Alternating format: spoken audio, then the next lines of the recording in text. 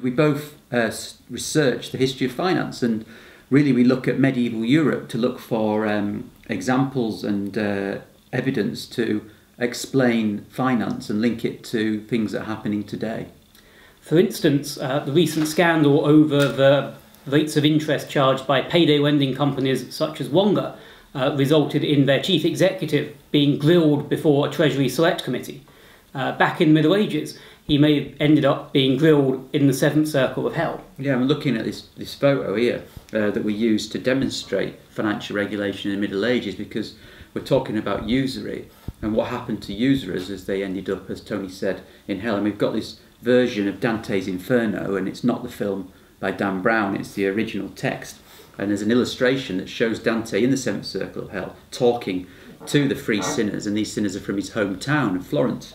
And he recognises them, maybe he owed them some money, and there he puts them. And what's happened to them is, because they're usurers, they've been judged and they've been sent to quite close to the middle of hell, and they're burning in hell.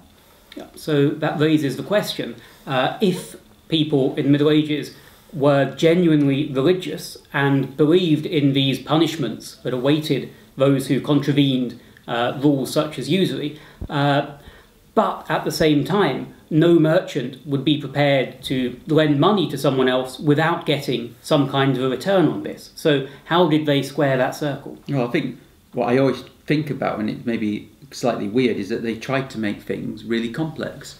And they did this in a variety of ways. So they could construct a forward contract, and we find that for forward contract. Well, they did very complex foreign exchange transactions taken in two locations and two exchanges. They also did credit finance, where they might be rewarded with gifts rather than talking about the loans. And why do they do that? They want to make it so complex that they think that God won't understand it.